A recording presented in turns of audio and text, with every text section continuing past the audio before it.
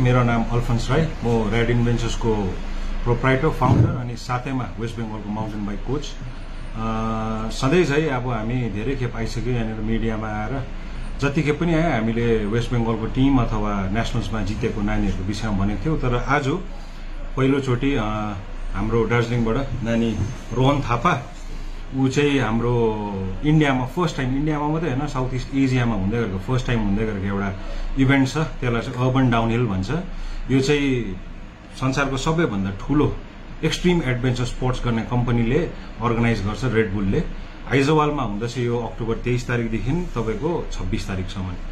अनि विशेष गरी यो इभेन्ट चाहिँ कस्तो खाले इभेन्ट भन्दाखेरि चाहिँ हामीले जतिजना पनि प्रिभियसली नेसनल्स लाँदाखेरि वेस्ट बेङ्गलको नानीहरूलाई, हाम्रो यहाँबाट जतिजना नानीलाई हामीले ट्रेनिङ गरायो, उनीहरूको क्वालिफायरहरू हुन्छ होइन। वेस्ट बेङ्गलमा जित्यो भने जानु पाउँछ। अरू रेसहरूमा मान्छेले प्राय पैसा तिर्यो भने उनीहरू रेस खेल्नु पाउँछ। तर यो इभेन्ट जुन चाहिँ हुँदैछ यो आइजवालमा, यो अर्बन डाउनहिल, यो इभेन्ट चाहिँ कस्तो भन्दाखेरि संसारभरिबाट, इन्डियाबाट मात्रै होइन संसारभरिबाट 25 जना राइडरले मात्रै अपर्च्युनिटी पाएको रेस हो। अन्त यो रेसमा चाहिँ हाम्रो दार्जिलिङबाट 2 जनाको चिठी आएको थियो। तर अर्को नानी चाहिँ ऊ अर्कै एउटा रेस मन्डुरो भन्ने छ तावाङ, त्यसमा जाँदैछ। त्यसले गर्दाखेरि चाहिँ योपालि चाहिँ हाम्रो दार्जिलिङबाट सबभन्दा यङ्गेस्ट डाउनहिल राइडर चाहिँ हाम्रो रोहन, ऊ जाँदैछ है। अनि विशेष गरी यो रेसको विषयमा तपाईँहरूलाई बताउँदा चाहिँ अर्बन डाउनहिल होइन के हो कसो हो अब प्राय गरी मान्छेहरूले बुझेको छैन। तर तपाईँहरूले प्राय गरी फेसबुक हेर्दा, युट्युब हेर्दा कोही बेला त्यो सर्ट्सहरूमा आउँछ होला, मान्छेहरूले डरलाग्दो यहाँको डाँडाबाट उता डाँडा उडाएको साइकल होइन। अनि अर्को अझै एउटा हुन्छ, त्यो चाहिँ पग्लास्ते सिँढीहरूबाट ओह्रालो कुदाएको हुन्छ क्या। यो 2टा क्याटेगोरी रेड बुलको छ। एउटा त्यो डाँडा उडाउने चाहिँ तपाईँको त्यो चाहिँ फ्री स्टाइलमा फ्री राइड भन्छ।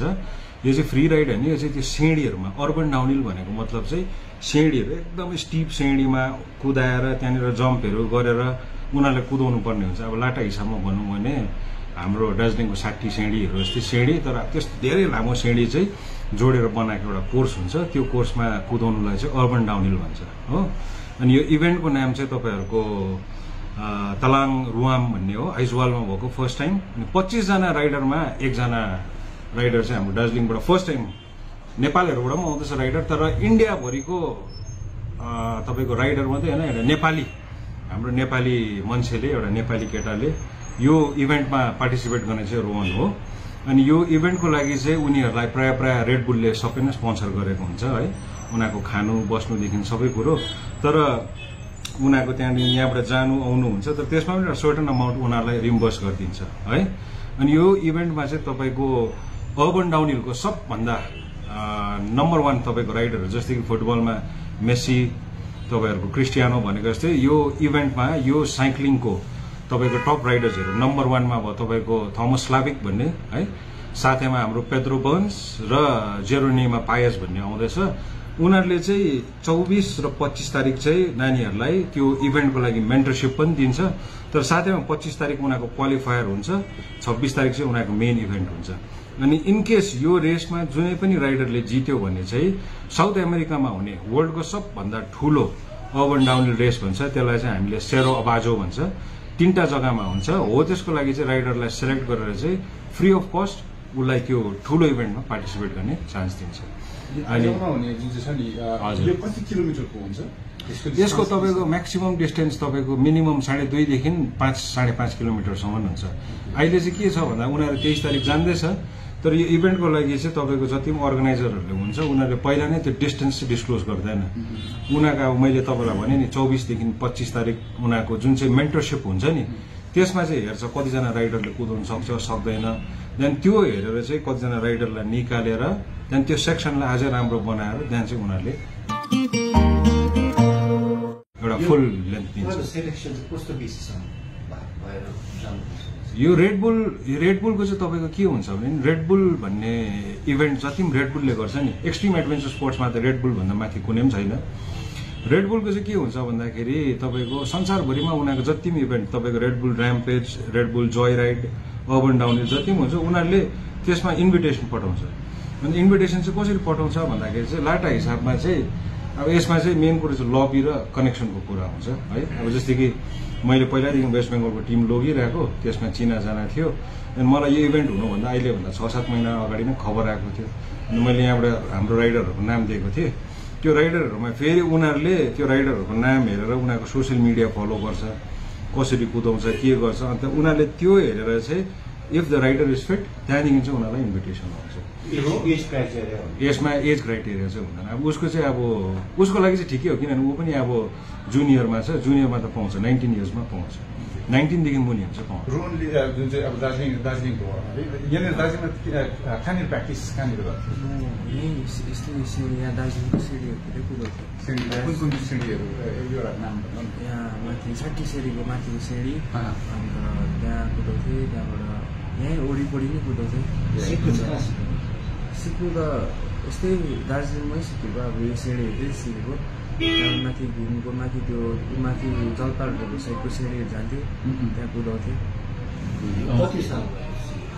मैले 2 जुन त्यो इभेन्टमा चाहिँ यो साइकल चाहिँ आफूले लानुपर्छ कि उहाँहरूले नै प्रोभाइड गर्छ तपाईँको फर्स्ट इभेन्टमा पार्टिसिपेट गरेको गोल्ड बास्केट मैले नेसनल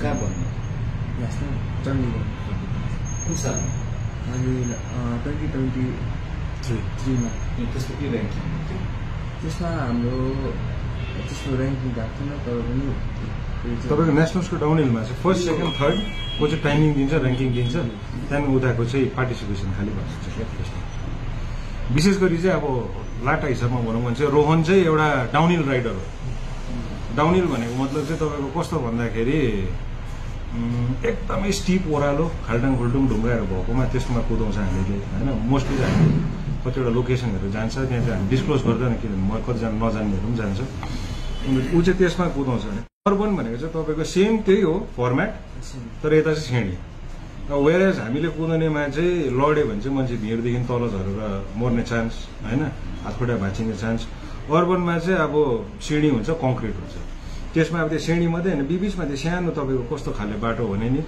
हाम्रो माथि यो टिभी टावरदेखि ओह्रालो मिसनरी अफ च्यारिटीको ओह्रालो छ त्यस्तै ओह्रालो स्टिप बाटो तर अलिक सानो हुन्छ त्यो चाहिँ उनीहरूको त्यो जोइनिङ सेक्सन हुन्छ यो सिँढी कुदायो त्यहाँबाट त्यो बाटो एकछिन कुदायो फेरि सिँढी कुदायो अनि बिचमा जम्पहरू हुन्छ क्या त्यस्तो अनि यो इभेन्ट चाहिँ इन्डियामै फर्स्ट टाइम भएको भाइ चाहिँ कहाँ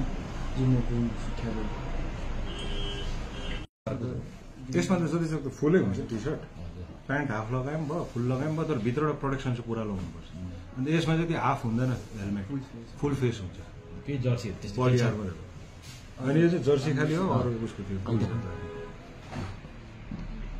अलिक माथि गएर अन्त यो पालिको यो हाम्रो तलाङ रुवाममा जुन चाहिँ रोहनले पार्टिसिपेट गर्दैछ त्यसमा चाहिँ उसले हाम्रो टिम ऱ्याड इन्भेन्सर्सलाई नै रिप्रेजेन्ट गर्छ साथैमा ऱ्याडलाई रिप्रेजेन्ट गर्दा चाहिँ विशेष गरी तपाईँहरूले हेर्नुभयो भने जर्सीमा यो चाहिँ दार्जिलिङ हो पक्का हाम्रो टिमको जर्सी नै हामीले यसरी बनाएको थियौँ चियापत्ती रेड पान्डा हाम्रो यहाँको फरेस्ट एरिया हिमाल र टोय ट्रेन हो अनि साथैमा तपाईँले यता हेर्नुभयो भने चाहिँ हाम्रो टिमको जर्सी चाहिँ पक्का दार्जिलिङ रिप्रेजेन्ट गर्ने किन हो भन्दाखेरि चाहिँ सट्टै यहाँ हेर्नु भने चाहिँ हाम्रो सबभन्दा छोटो अनि मिठो स्न्याक थुक्पामा हो अन्त यो जर्सीले चाहिँ ऱ्याडलाई मात्रै होइन सम्पूर्ण दार्जिलिङलाई रिप्रेजेन्ट गर्छ